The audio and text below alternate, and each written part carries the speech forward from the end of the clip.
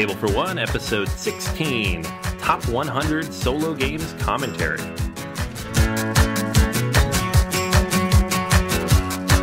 Welcome back to Table for One. Happy New Year. It's 2017. You are here for episode 16. This is Anthony and Jason. Yo, peoples, what's up? All right. And we have a very special episode this week. I'm going to let Jason take it away. Okay, so this is a podcast about solo games, and we've pretty consistently referred people over to BGG's One Player Guild. And anybody who's visited over there knows that over the last month or so, I guess, or longer than that, an intrepid poster has requested people vote on the top 100 solo games. So Anthony and I figured we'd do a commentary episode. We're going to just talk about the list and, see what's on there. But, we said, you know what, let's not stop there. Let us just go to the source himself. So we have the man who puts a lot of time into putting together the spreadsheet and put together the top 100 solo games. So I'd like to introduce everybody to Kevin Erskine. Kevin, welcome to the show. Thank you. It's a pleasure to be here. I'm looking forward. All right. So this is a commentary episode on the top 100 solo games 2016 edition. The list has been running for about, I think this is the third year. Right. Third year. Gotcha. And the participation has gone up every time. I think the first year was 85, and then this year was 364 participants. And this is a lot for solo 364 solo gamers, and it's just going to keep on going up from there. So, well, before we get into the solo list, Kevin, you want to tell us a little about yourself and your history as a gamer / solo gamer? Sure. I've been gaming for a long time. I guess back. I had a lot of the old Avalon Hill stuff. I used to play both sides of war games and do stuff like that. And after my kids got older and moved out, and I started looking back into playing games, got into solo games, and it's just exploded in the last, for me, about the last 6 years, I've really gotten back into it. So many games out there that yeah. Between co-op and pure solo, it's phenomenal. So then we're obviously focusing on the top solo games. Just wanted to make something clear off the bat to everybody. This isn't we're not going to make descriptions of games. We're going to mention a lot of games, but we're not going to go into, this is how the game plays everything. Maybe a little bit just for illustration purposes. But for the most part, we're going to really – this is more of a highlights of the list discussion. We're not going to go into every game. We're not going to describe the games. We're just going to hit the list. Anthony will put the list in the show notes. Anthony, you're going to do that, right? Yes. Now that you've said that. No, of course. Yeah, if you look at the show notes on the podcast here or on the website, we'll post a link to the list over on Board Game Geek. It is an amazing list. Kevin spoke well when he said in his intro to that list, apologies in advance to your wallets. So yeah, it's a really great list. So we wanted to, spend some time and, kind of run through it. So before we get into the actual list itself, Kevin, you want to talk a little bit about the process of the list, why you do it, are you going to keep on doing it, all that kind of stuff? Okay. First, we will keep on doing it as long as people enjoy it. It seems to be a highlight each year. So as far as I'm concerned, I'll keep doing it. It started when I watched, Tom Vassell would do the Dice Towers, People's Choice, and his top 100. And I'd watch it, and there's so many games. There's good games, but so few of the games that I like to play, the solo games. And so I brought it to the people at the One Player Guild and said, we ought to do this. And right away, everybody thought, hey, this is a great idea. Let's do it. But how do we do it? And I said, tell you what, here's my suggestion. And they're like, well, if you want to do it, go ahead. And so we kept it simple. We just asked for people to, and you could vote for any game you wanted. It didn't matter if you played it. If you play both sides, as long as you play it solo, we count it. So print and play games, co-op games, you played multi-characters, pure one-player games. If you want to play a war game, both sides, fine. We didn't want something where the app played the other side for you. Then it's really not the same thing. How we're going to do this is, if you look on the BGG page, you look at the top 100 Games 2016 edition. It's in 5 pages. The first 4 pages are split up into 25 games each, and that's where the top 100 solo games are. We're going to go page by page and just pick some highlights and do some commentary. And then the 5th page, I think, is like honorable mentions, I think, Kevin? Yeah, it was honorable mentions. I listed also games that someone had put as their number one that didn't make the top 100. So give them a chance to maybe say why, it's the greatest game ever made. Cool. Okay, so definitely all 5 pages are worth looking at. We'll try to focus on the top 100 just for the sake of time. But we love you, Zombicide. So in this first page, what strikes me about this, it's the phrase, I didn't know if you realized this, but there was a lot of games I just did not realize were solo games. I'm looking in particular at number 91, X-Wing. I had no idea that people were playing that game solo. And like I look at the comments and everything, and I find out that there's like homemade AI and this other kind of automated thing that fans have made. I really wanted to kind of kick off discussion here because I feel like this is why this list is awesome. I had no idea, and now that I know that X-Wing is a solo-able game, because of what the fans have done, that kind of opens my eyes to all sorts of other different games. And I think there's a couple of other games that I didn't know, like Orleans, I didn't know was a solo and that kind of thing. So is that kind of one of the things that you wanted to do with this list, or was that kind of a happy accident? I think it's more a happy accident. The saying, where there's a will, there's a way. I think people love the game, so they decide, let's see what we can.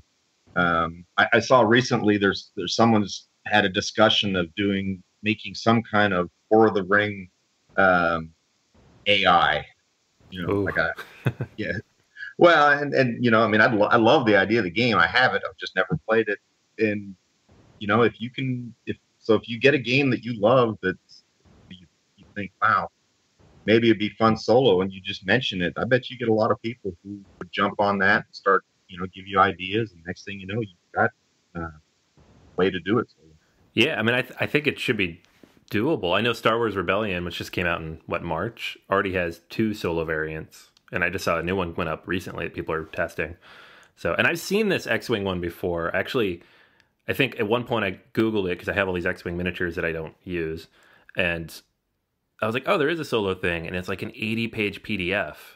And I downloaded it, and I started reading it, and there's all this stuff you have to print out and cut up, and I was like, I don't have that much time, but I really want to do it. So it's cool to see that people like it, and that there's other stuff out there like that. Yeah, and they vary a lot. Some of these, like you get down the list, Rallyman, it's really not a solo, but what someone does is they put up these challenges every month in one-player guild. And so you basically play and post your time, and someone else is doing, you've set up a track. Everybody has the exact same track, and you're on your own.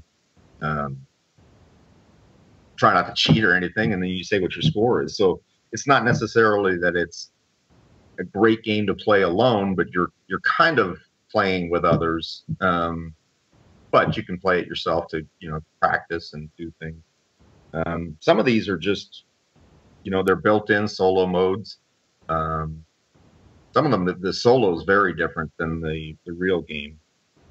Which one's your favorite? Do you have one that sticks out in this last quarter that you'd like to proselytize? I was like, oh, pay attention to this one. I love Myth. Myth was my number 2. Whoa. Yeah, I love dungeon crawls, and I get tired of the same roll the dice, move, attack. The other side moves, attacks, and you go back and forth. And Myth, with the card play, there's just so much more strategy to it. I know it got beat up for the rules and everything else, but the gameplay itself, if people give it a chance, is really good. And the people who've actually said, you know what, I'll just figure out the rules, I'll work through the ambiguities, and I'll make my own call and keep playing it, love it. Yeah, we fought through the rules 2-3 years ago when it came out to review it, and we had a lot of fun. And then for whatever reason, podcast probably, went on and played a bunch of other games. By the time we got back to it, it was like we have to reread the rules, and so we just haven't played it since. But I really enjoyed this one, so it's been on my shelf waiting for me to get back through the 2.0 rules so I can play it solo. It's one of those ones where I'm like, I know it's good, just gotta dive back in. This is such a cool, and just everything in the box is so, well produced. It looks good. Yeah, I got one for you, Anthony. The Castles of Burgundy card game made a splash, number 79. Bet you're happy about that one. Yes. Yeah, that was actually one of my top games of the year overall. And one of the reasons was the solo variant that comes in the box. And there are a couple of other variants that people have made that kind of tweak that, the Aaron AI that Feld put in the box. But I like it just the base, the way it is. And it's quick and it's easy. And I played on the coffee table. And it's manages to turn a Euro into one of those quick solo card games. So I thought it was pretty cool that it was already up there. I was kind of surprised too how many newer games were on the list. I think there was maybe 9 or 10 in this first 25 already. So do you? That was another question I had for Kevin. Especially at this lower part of the list, do you kind of look at some of the turnover, and do you see the turnover a lot here? Oh yeah, I'd say the top 50, you see a lot of turnover. I think especially as we get more and more people involved. In the first 80, I think if 4 people voted for a game, it made the list. It made the top 100.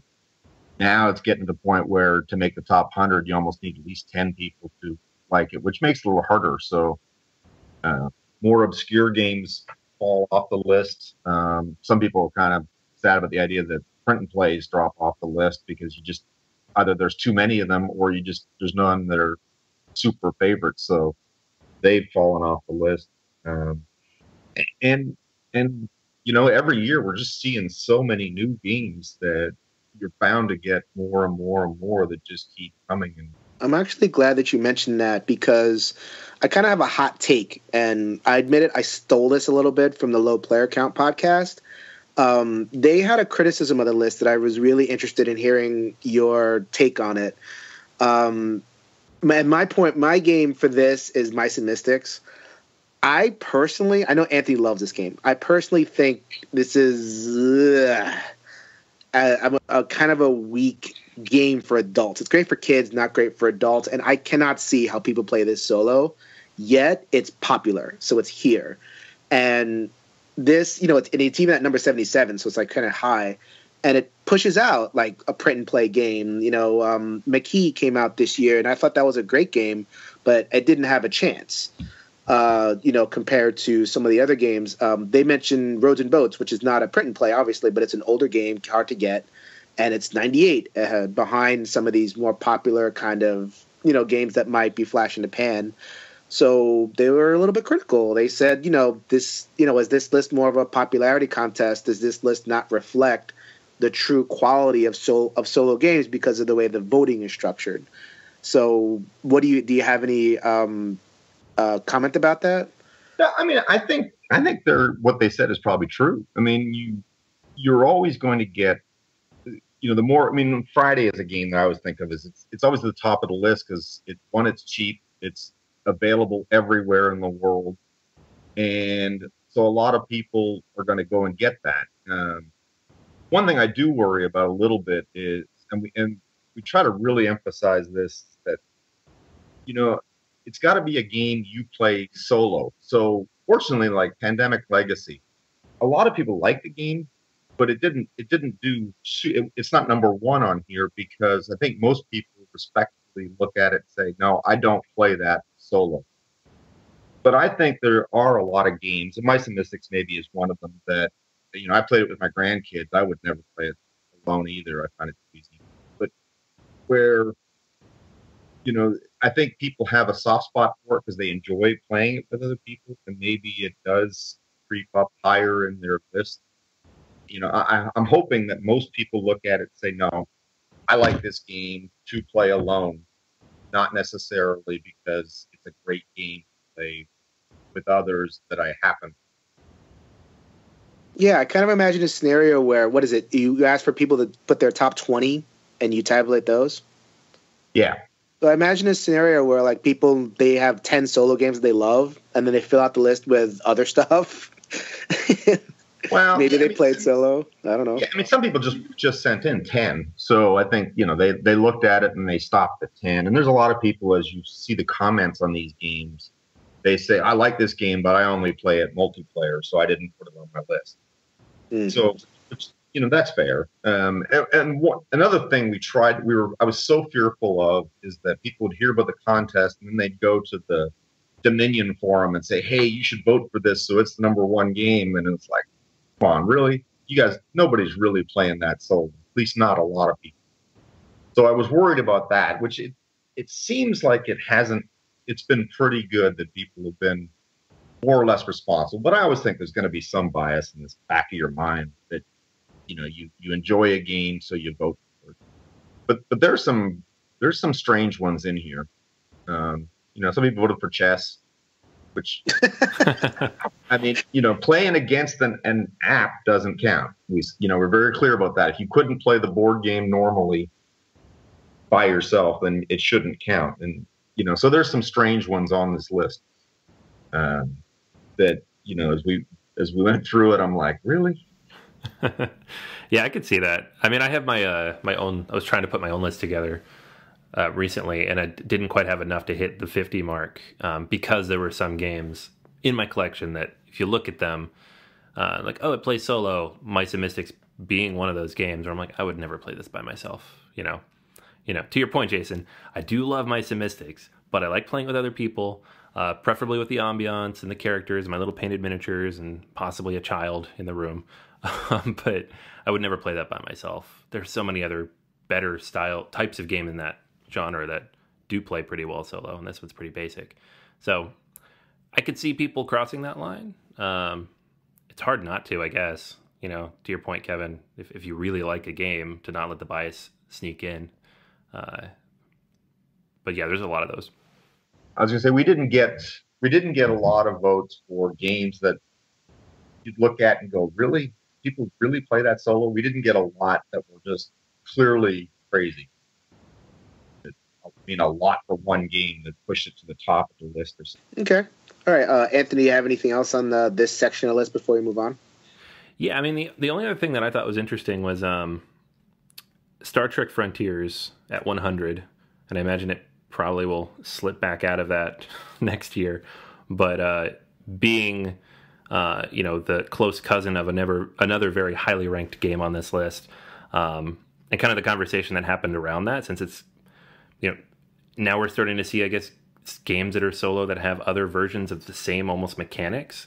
So I'm interested to see and hear, your guys' thoughts on kind of how that's going to play out, because we see that on the regular top 100 list, where you have 2 Through the Ages in the top 10 and multiple versions of Descent up there.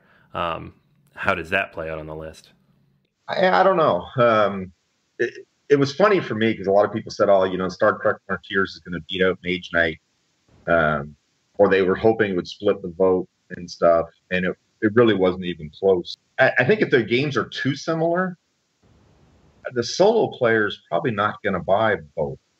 They might, but I guess it depends how similar they are. Like those, I see no reason to have the Frontiers version. Yeah, I mean, they are pretty much exactly the same, with Frontiers being a little simpler, which most of the solo players I know would not want the simpler version of the complicated puzzle game.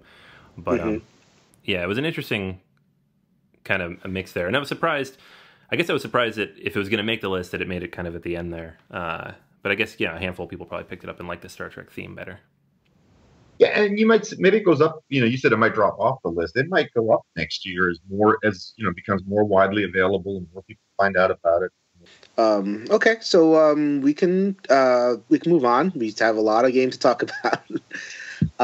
So this is page 2. This is number 75 through 51, and just taking a perusal of the list, the thing that leapt out to me, probably more than anything, is that this was where a lot of the solo war games settled. Like, you had Enemy Action, Ardanes in the previous list, but in this section of the list, you have a bunch.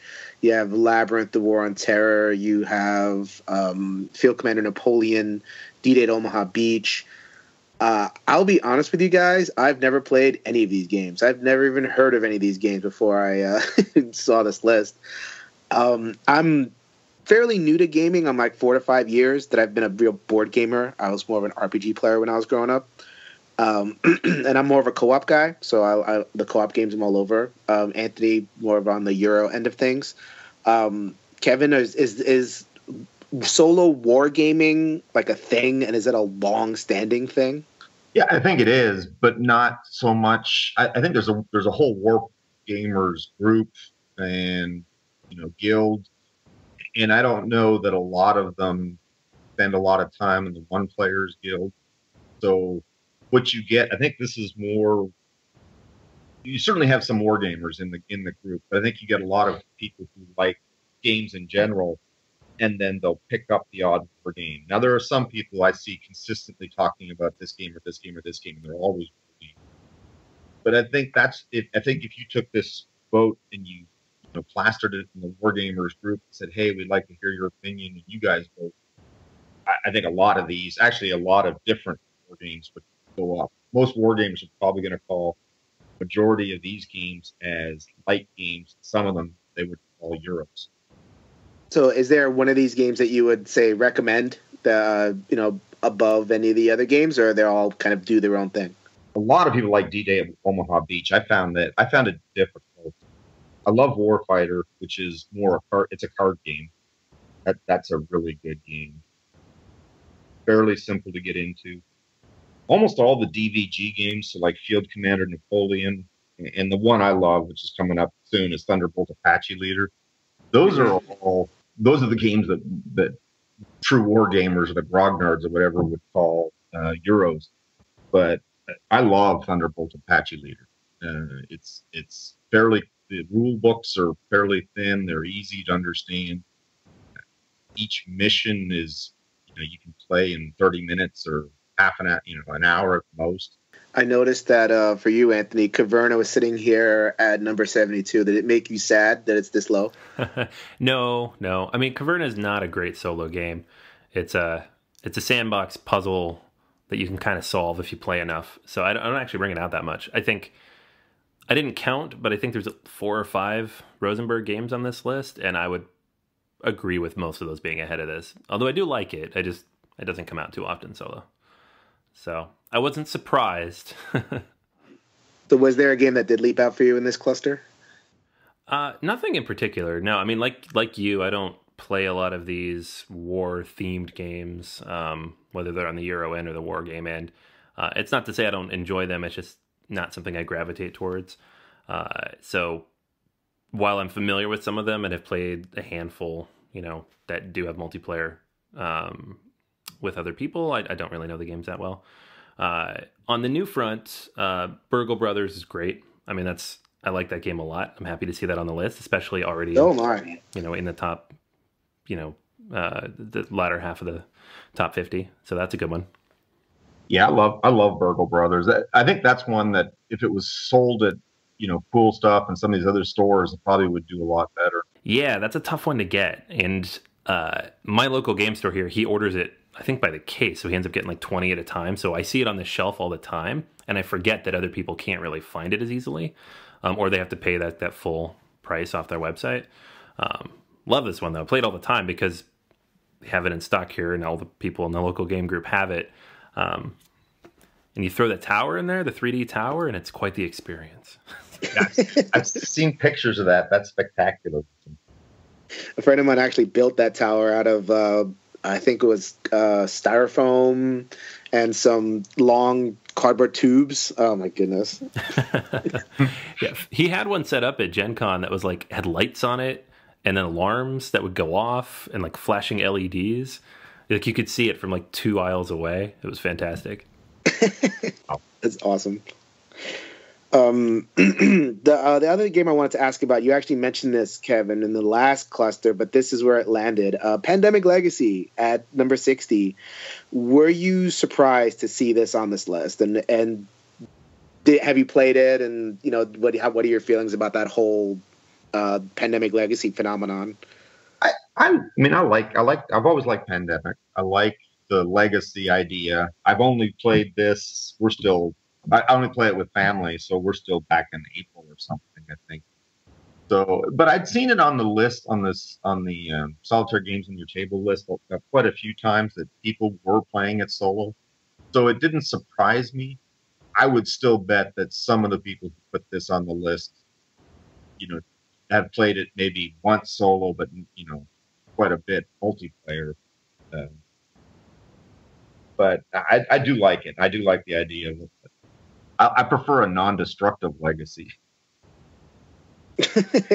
Yeah, we talked about this a little bit last week and how it almost makes you cringe a little at the thought of playing, a $70 game by yourself that you then destroy. It's one thing if you share it with three other people and it's this big, epic, long experience, but just playing a solo game, like, just get all the pandemic expansions and throw them on the table. It's fine, I was a little surprised to see it this high and that there's that many people who've played it solo and voted it up there. And the only thing I can think of is that people heard how just incredible, amazing it was or something, and they just had to try it for themselves. I would never have got it for myself solo. My kids got it for me for Christmas, and we played it together. But yeah, I think I would have just read spoilers and saw what it was about. All right, and with that, we're going to go ahead and wrap up this half of our run through the top 100 solo games, People's Choice in the One Player Guild. Next week, we're going to be back. We're going to talk about the top 50. We're going to be back here with Kevin. We're going to go through those, and we're going to, share some of our favorites and our surprises and all that. But for this week, we're going to go ahead and wrap things up. Kevin, thank you for being on. We're looking forward to speaking with you again next week as well. You're welcome. It's been a pleasure. All right, guys. So that is everything for this week. Make sure you check us out on Board Game Geek on our guild there in the Board Gamers Anonymous Guild. We'll post all these episodes as well as the link to the top 100 list, so you can take a look at that as you're listening. We are also on Twitter and Facebook. We post there every single day. You can check us out on BoardGamersAnonymous.com, where we post the show notes for all of our Table for One episodes, as well as the articles that go with them and Board Gamers Anonymous. And last but not least, please, please, please, if you are listening to this and you have a free moment, leave us a quick review on iTunes. We'd love to get your feedback, and it helps more people find the podcast, which is always awesome. But for this week, that's going to be everything. And until next time, we'll save you a seat at this Table for One. Later, everybody.